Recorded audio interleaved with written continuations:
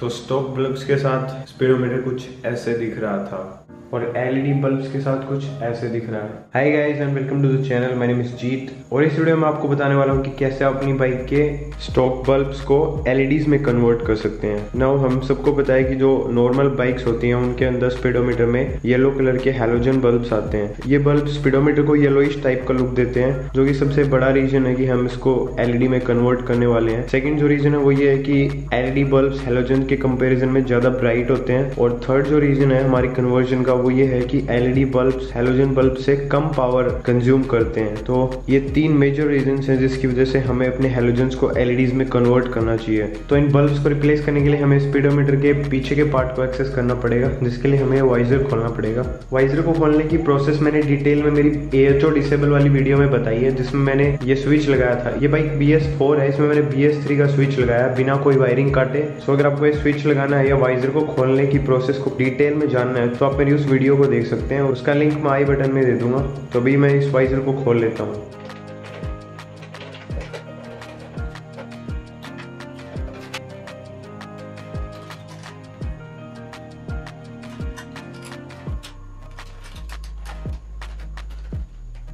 तो लाइट को निकालने के बाद मड गार्ड के ऊपर एक क्लीन कपड़ा रख दें और उसके ऊपर लाइट को प्लेस कर दें, जस्ट लाइक दैट। उसके बाद मीटर की प्लेट के नीचे 3 10 मिलीमीटर के नट्स दिखेंगे। इनमें से 2 नट्स में वॉशर है, इस नट में वॉशर नहीं है, ये क्लैंप है। हमें इन तीनों नट्स को खोलना है। That's 1, that's 2 and that's 3। उसके बाद मीटर की स्पीड सेंसर की केबल को निकालना है।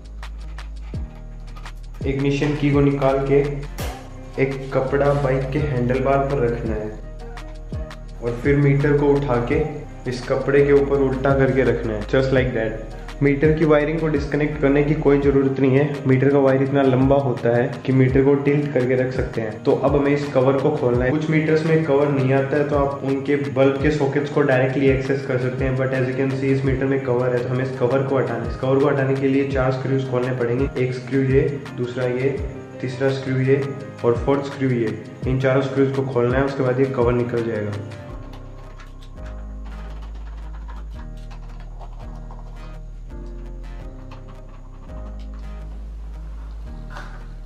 तो कवर हटाने के बाद मीटर के सारे सॉकेट्स देख पा रहे हैं। इनमें ये जो ब्लैक कलर के डॉट्स दिख रहे हैं ये सारे बल्ब के सॉकेट्स हैं। हमें इनमें से बल्ब निकालना है और उसको एलईडी से रिप्लेस करना है। लेकिन ये बल्ब रिप्लेस करने से पहले एक चीज मैं आपको बता देना चाहता हूँ कि अगर आपकी बाइक में AC सेटअप है, जो कि 90% केसेस में होगा, क्योंकि जिन बाइक्स में ऐसे स्पीडोमीटर्स आते हैं उनकी वायरिंग AC टाइप ही होती है, उनमें DC कनेक्शन नहीं होता है, तो आपको AC को DC में कन्वर्ट करना पड़ेगा। AC मतलब अगर आपकी बाइक का थ्रोटल कम या ज्यादा करने पर आपके स्पीडोमीटर या आपकी बाइक की हेडलाइट की जो लाइट है वो कम या ज्यादा हो रही है, दैट मीन्स कि आपकी बाइक में AC सेटअप है। इस AC को DC में कन्वर्ट करने के लिए मैं पहले ही वीडियो बना चुका हूँ, उसका लिंक मैं आई बटन में दे दूंगा, आप वो वीडियो देख लें। स्पीडोमीटर की लाइट्स को AC से DC में कन्वर्ट कर लीजिए, उसके बाद आपको LED बल्ब्स इंस्टॉल करने हैं। अगर आप AC कनेक्शन में LED बल्ब्स इंस्टॉल कर देंगे तो वो बल्ब थोड़ी देर जल के फ्यूज हो जाएंगे और आपको फिर से हैलोजन बल्ब्स ही लगाने पड़ेंगे। तो अभी मैं इन बल्ब्स को एक एक करके निकालता हूँ, हैलोजन्स को LED से रिप्लेस कर देता हूँ। एक साथ करके भी निकाल सकता हूँ, लेकिन अगर आप एक साथ निकालेंगे तो फिर आपको इनको वापस लगाने में डिफिकल्टी होगी कि कौन सा वायर कहाँ लगेगा, आपको वो फाइंड आउट करना पड़ेगा। तो इसको 1 बाय 1 करते हैं। तो सबसे पहले मैं इस सॉकेट को निकालता हूँ।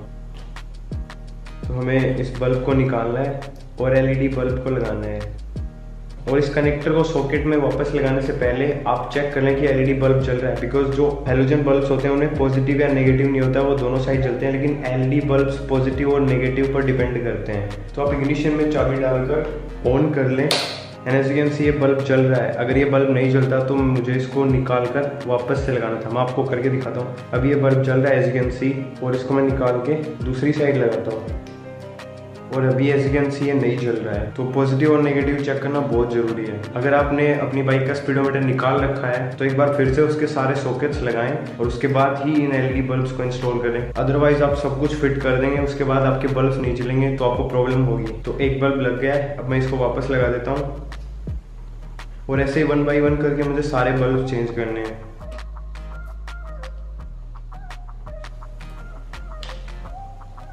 ये न्यूट्रल इंडिकेटर का बल्ब है, इसके अंदर मैं ये वाले एलईडी बल्ब्स नहीं लगा रहा हूँ क्योंकि ये बहुत ज़्यादा ब्राइट हैं और न्यूट्रल इंडिकेटर में ये अच्छे नहीं लग रहे हैं, तो उसकी जगह मैं थोड़ी कम पावर वाली एलईडी बल्ब यूज़ कर रहा हूँ।